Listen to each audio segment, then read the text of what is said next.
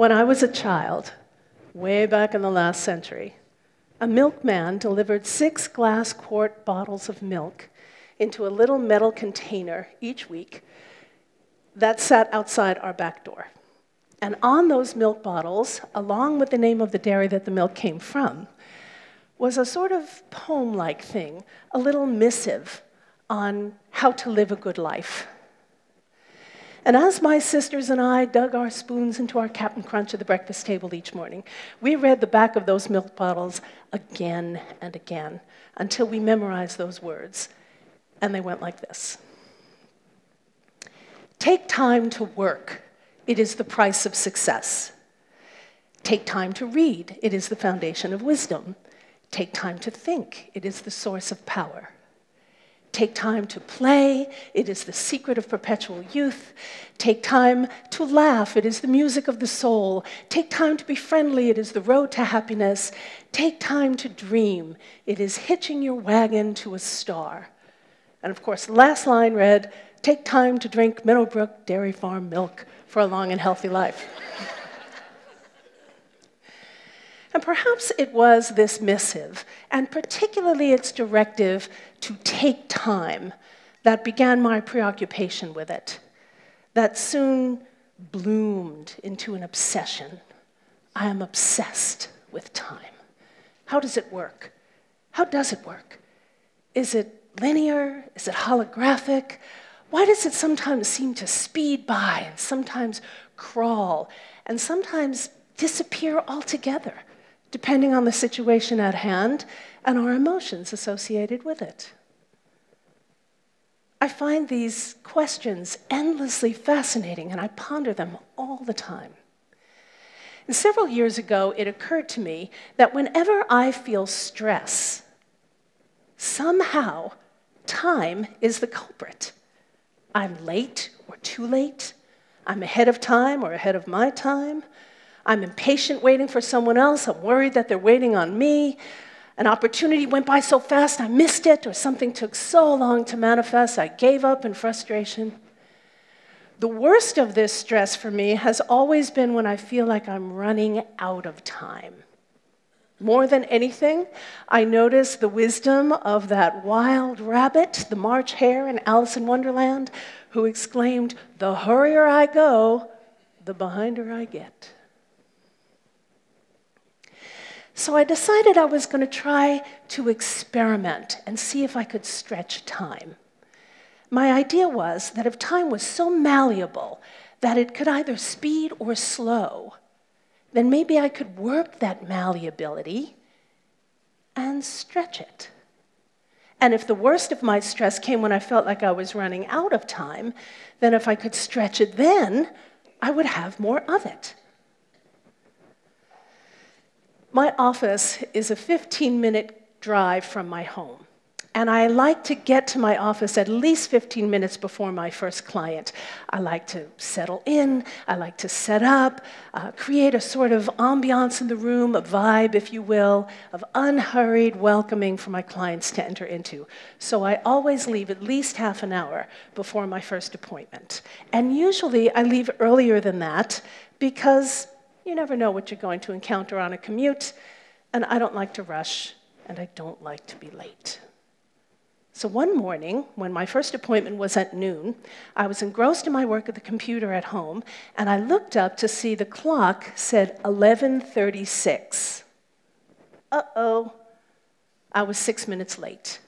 Now, I wasn't actually late, because I still had enough time to drive to my office before that noon appointment, but I was already 6 minutes later than I normally am at the very latest. And on this day in particular, I wanted to stop at the grocery store and pick up a fresh bunch of flowers, which is also part of how I create the ambiance in my office. But I said to myself, well, you're not stopping for flowers today. You're already late. As soon as I heard myself tell me how late I was, I began to feel that familiar stress response rising in my body.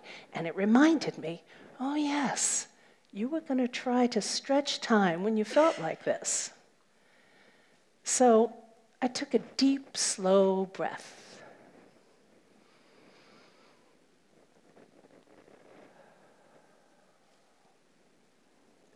I saved what I was working on. I closed my laptop. I found my appointment book and I put it in my bag. I checked my lipstick. I walked to the coat closet. I shrugged on my jacket. I took the keys off the hook.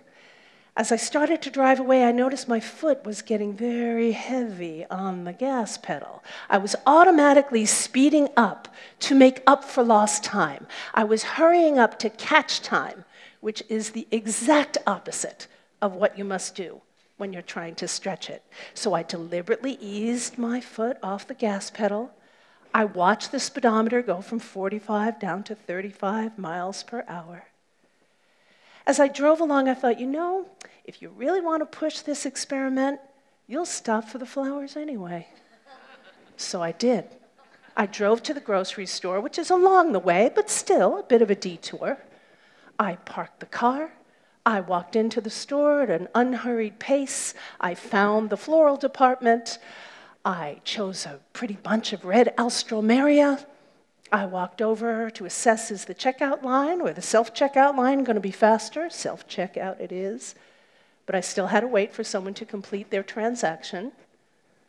Then I completed my transaction. As I left the grocery store, I noticed I was starting to rush, and I slowed myself down. I drove the rest of the way to my office at the speed limit. I parked the car, and when I got inside and looked up at the clock, it said 10 to noon, which means I left almost 20 minutes later than I wanted to. I still made an extra stop, and I still had 10 minutes to spare, including driving that 15 minutes. I kept thinking the batteries must have stopped on the clock and also on my watch, but no, the clocks hadn't stopped. By slowing down, I'd been successful. I had stretched time.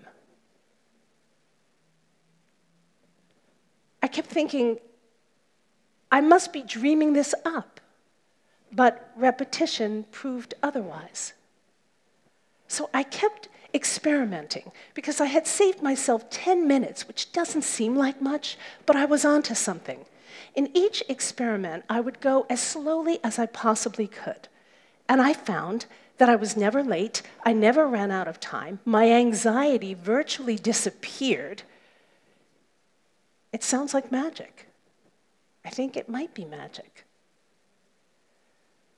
So I would set aside an amount of time I knew a task would take, and then I would experiment by slowing down, and what I found was that these tasks were taking less than half the time or less than half the time. For example, an essay I needed to write, which usually takes about 4 hours, took less than 2.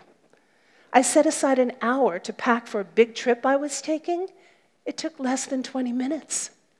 My grocery shopping time virtually shrunk down to nothing as I slowly walked the aisles, slowly selecting each apple, slowly reaching for the carton of eggs. Now, stretching time is different than being present in the moment. And being present in the moment is very important to do because most of us are living our lives either projected into an imaginary future or stuck somewhere in our past.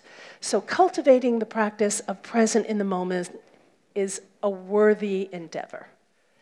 But stretching time is something different altogether because when you stretch time, you have more of it in the present moment. And you do that by slowing down. By constantly reminding yourself, slow down. By asking yourself, how long can I make this last? By challenging yourself, how slowly can you go? How slowly can you make this meal instead of how fast can we get it on the table? How slowly can you peel this carrot? How slowly can you eat the meal? How long can we take to clean up after the meal? How slowly can I mow the lawn, weed the garden? How slowly can I balance my checkbook and pay the bills? You know, I found it works particularly well on tasks that I'd rather avoid and that I don't like, because when you slow down to stretch time, the task takes less. And of course, on the tasks we really enjoy, more time is always welcome. We are living in very accelerated times. The technology that was supposed to save us so much time, that was supposed to free up so much of our time, has done the complete opposite. It has become a thief of our time. Think about how much time you lose or waste with your eyes on some electronic screen. Your cell phone, the telephone, your desktop, your laptop, your Kindle, your tablet, your what have you. There is a theory that time itself is speeding up. And the prevailing wisdom is that we are running out of time on a healthy planet. And thus alarmed, our stress is overwhelming. I believe the answer is to slow down, to stretch time, so we'll have more of it, to implement the solutions we are surely finding. Time is not something we are given. It's something we must take. And in the taking, time is something we can stretch. Thank you.